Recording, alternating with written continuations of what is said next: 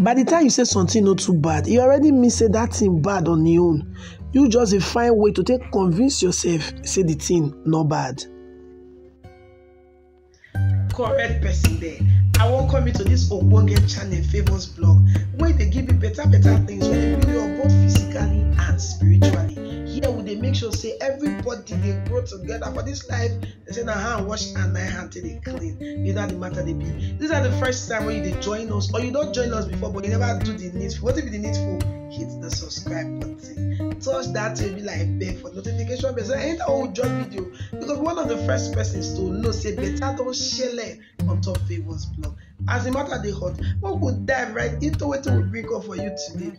Not go anywhere, we they come back.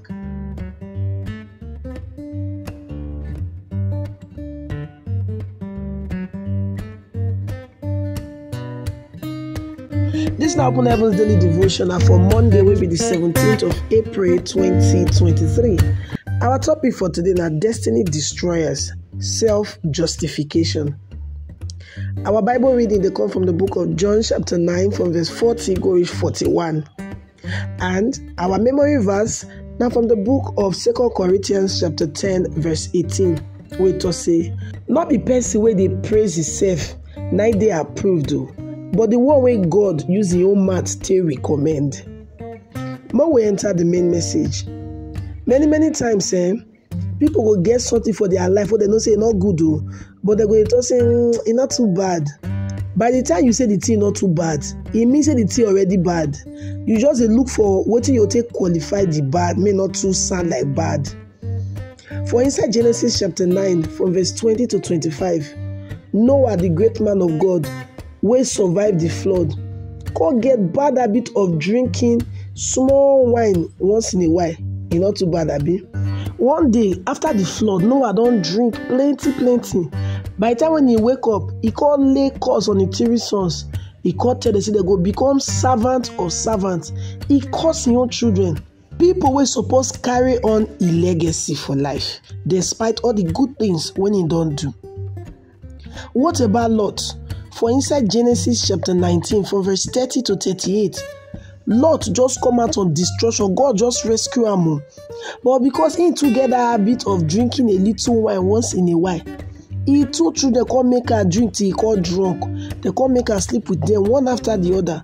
He come produce children by his own children. If you go through the Bible, you go see and say, the 2 families when he produce, you no go want end up like them. One set na the Moabites for inside Genesis 19 verse 37. And the second set na the Ammonites. These people, they bad pass bad. So person will get better, they open them up. Amos chapter 1 verse 13 shows this one. And for inside Zephaniah chapter 2 verse 9, see what God talk about them. He said, therefore as I live, saith the Lord of hosts, the God of Israel, true, Moab go be like Sodom, and the children of Ammon go be like Gomorrah. Even where they put nettles and salt pits, and a place of perpetual desolation. The remainder of my people go scatter them, go spoil them, and those who remain go possess them. All these things happen because Lot decide to drink just small wine.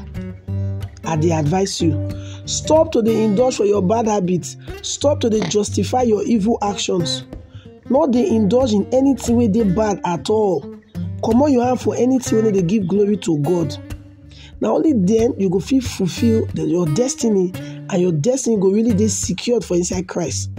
For some people, now worldly music or unnecessary closeness to people of the opposite sex. All this one that devil needs to get you into sin of fornication. Songs of Solomon chapter 2 verse 15 to say, make we comot foxes, the little foxes where they spoil the vine, because our vine they get tender grape. When we pray this prayer point together, Baba, any small thing, small fox wey go fit spoil my vine, I beg help me comot am in Jesus' name. I want me you still add this prayer join. Say any spirit wey dey make me dey always justify my bad habits them, wey no wan let me let all these bad habits they go. Baba, comot that spirit from my body and help me to comot my hand for anything wey dey bring glory to your name. In Jesus' name we pray.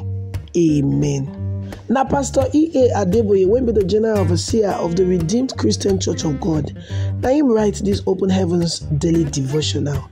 God bless you. I welcome you back from that betalicious session. How you find that?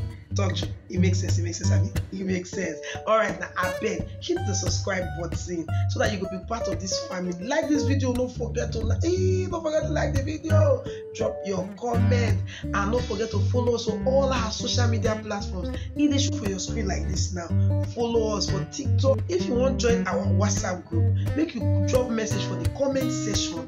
Message us your number. We go add you join our WhatsApp group. You know how the matter they be.